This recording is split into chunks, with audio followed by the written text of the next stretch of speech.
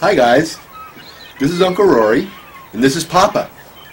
Papa is one of my best friends. Papa came to me quite by accident. Papa was a feral cat, and he used to travel the neighborhood, and he was kind of a terror around the females, if you know what I mean.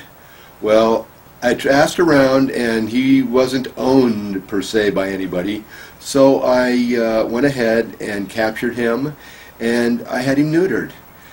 I kept him for about 4 days, and when the antibiotics that he was supposed to take had run out, I just opened the door, and I figured if he wanted to come back, that's fine, but at least he wasn't going to terrorize the neighborhood and have any more unwanted little cats around. So, about 2 weeks, 3 weeks later, I hadn't seen him, but about 5 o'clock one morning, I felt him jump in bed with me.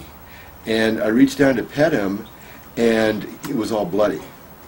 This one arm, his right arm, you can see he doesn't have a toe here. He lost his toe. It was scraped off, like in if he was dragged. I think he got hit by a car.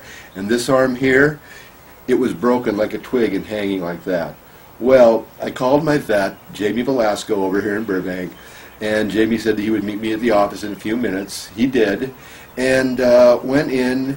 And when I got him out of surgery about 5 hours later, he had his 2 arms straight out in front of him in casts, and he had one of those funnel-type plastic or nylon shields around his neck.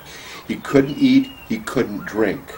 So from that point on, for about the next month, every time he wanted to eat or drink something, I came, I fed him, he drank out of a cup or out of a small saucer that would fit inside of the small cone that was around his neck.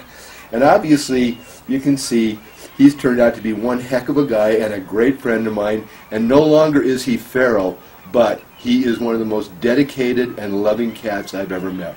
Anyway, for all you cat lovers out here, this is Uncle Rory. Papa and I say, bye-bye. Good boy. Yeah.